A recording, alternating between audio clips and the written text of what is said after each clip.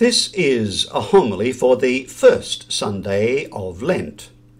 The Gospel for this Sunday comes from the Gospel of St. Mark, chapter 1, verses 12 to 15. St. Mark tells us that the Spirit drove Jesus out into the wilderness, and he remained there for 40 days and was tempted by Satan. What was the nature of those temptations? How was Jesus tempted by Satan? Mark is silent. To get some understanding of the nature of those temptations, we have to go to the Gospels of Matthew and Luke.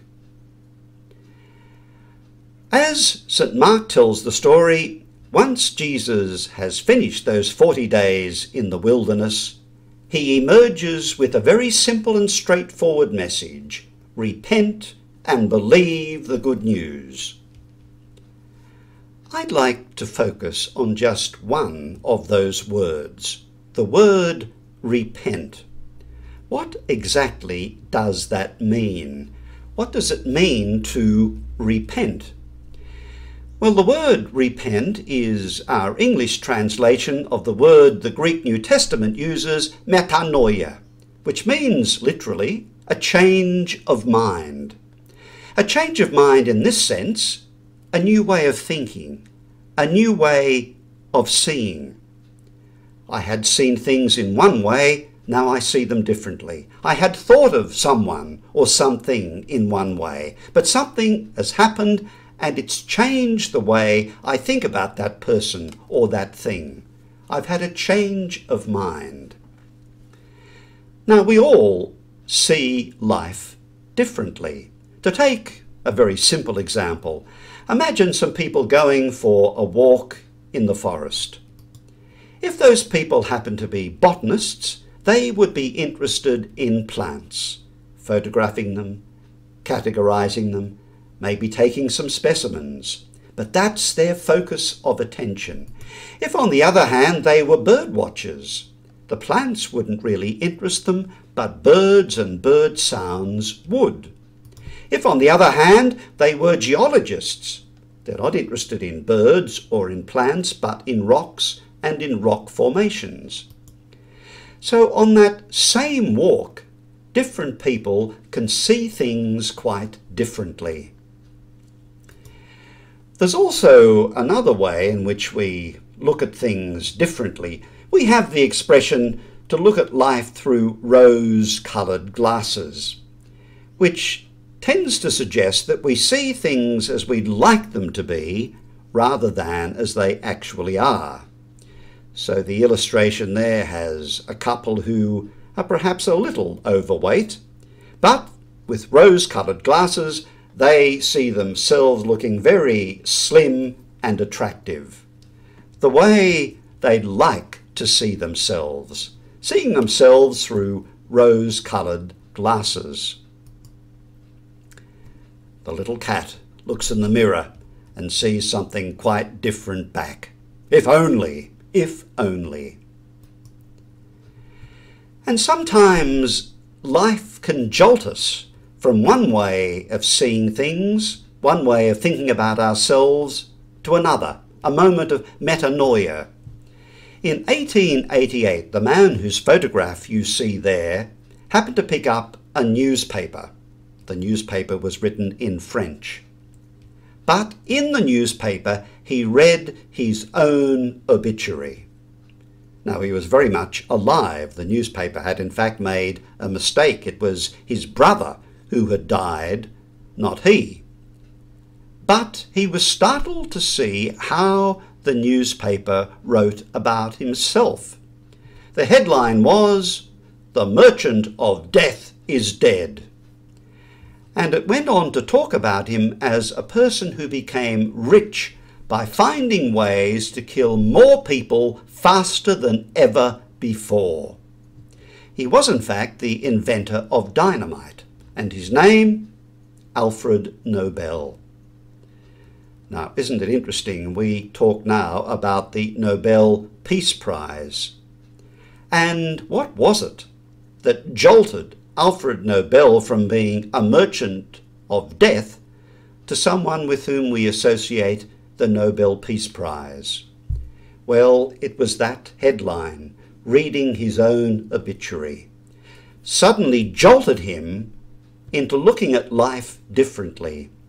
Seeing what was important beforehand is no longer important now. The movie The Devil Wears Prada is a story about a young woman, Andrea Sachs, known as Andy. She's an aspiring journalist fresh out of university, and she ends up with the magazine job a million girls would kill for. She's going to be the junior personal assistant to the rather imperious editor-in-chief of a magazine called Runway. The editor-in-chief is Miranda Priestley, the role played by Meryl Streep. But Miranda dominates the fashion world from her perch atop Runway magazine. In the world of fashion, hers is the only opinion that really matters. Now, Andy doesn't really want a job as a personal assistant. She wants to be a journalist. But she understands that if she puts up with Miranda's rather eccentric and demeaning requests, because if she lasts a year in the position, she's told, she'll get her pick of other jobs, perhaps even the journalistic position she really wants. But it has to be said that the Andy we first meet is not the kind of girl taken up with the world of fashion typified by Runway magazine. And so we see this rather interesting scene in which Miranda gives Andrea the once-over. And notice, by the way, she doesn't even call her by her correct name. And Emily? Yes?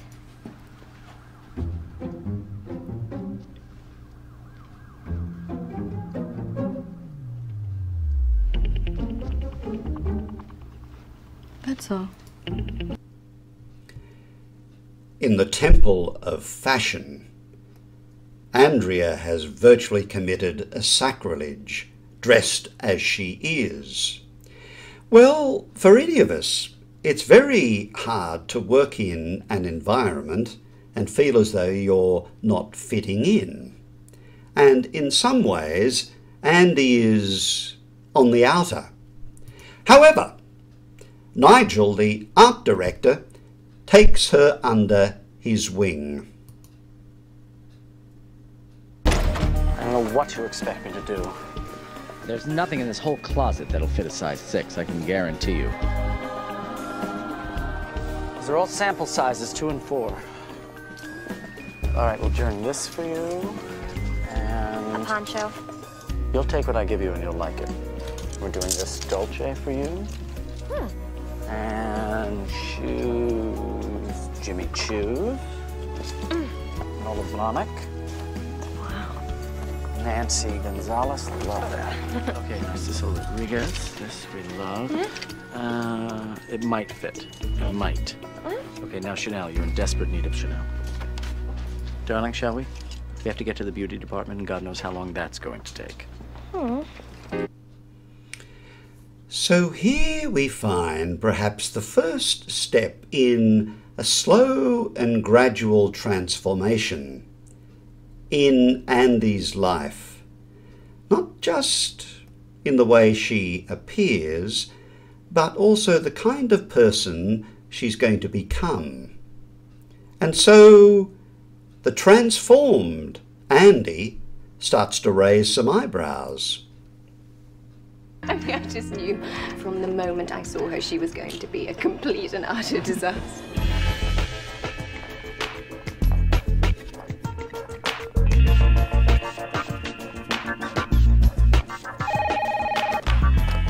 Miranda Priestley's office? No, actually, she's not available, but I'll leave word. Okay, thanks, bye.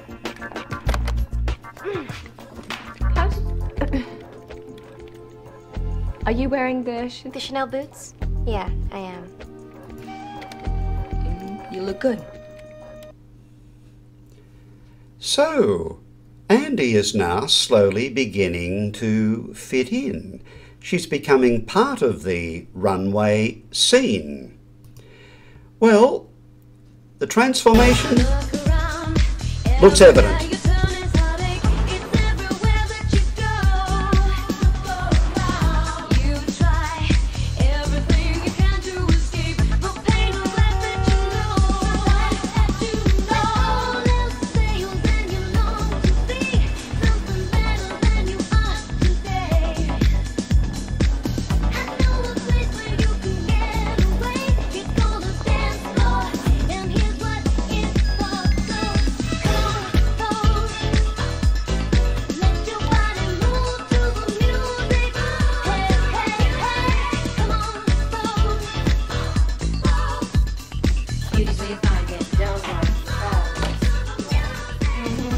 We're going to use the burgundy.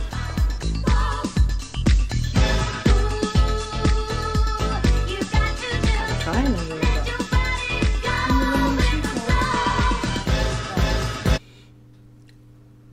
Notice the look of approval Andy now receives from Miranda. But at what price does this approval come? Well, one of her girlfriends, someone who's known her for years, says, "For the last 16 years I've known everything about that Andy, but this person, this glamazon, I don't get her." It's not just an external change in fashion, but it's a slow and gradual change of lifestyle. And so there's a scene when she meets up with her boyfriend, Nate, and he hears from someone else that Andy is to go across to Paris to accompany Miranda, something he, of course, would have much rather have heard from her. But, well, they just don't really have much time to talk now, because the runway world seems to take up all of her time and emotional energy. And so there's this confrontation between Nate and Andy. You used to say this was just a job. You used to make fun of the runway girls.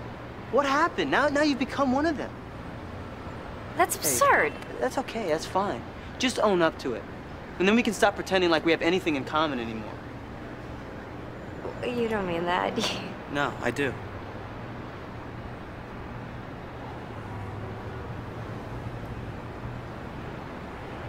Well, maybe this trip is coming at a good time. Maybe we should take a break.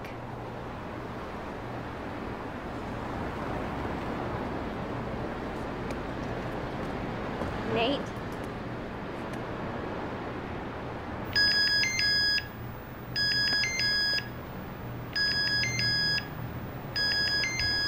I'm sorry. Just 1 second. You know, in case you were wondering, the person whose calls you always take, that's the relationship you're in. I hope you two are very happy together.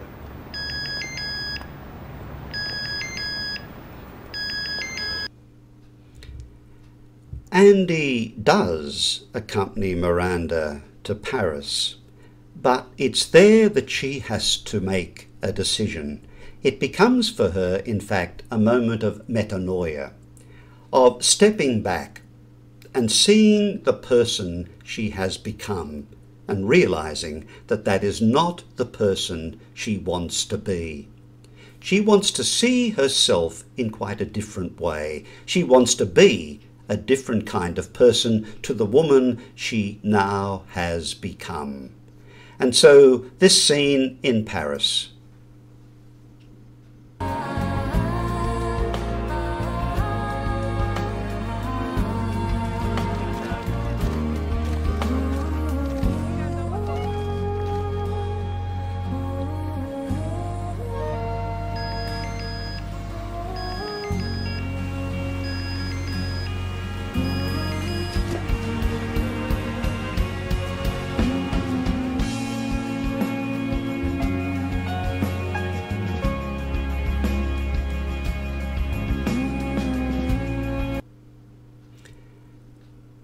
Andy walks away with a great sense of relief and freedom.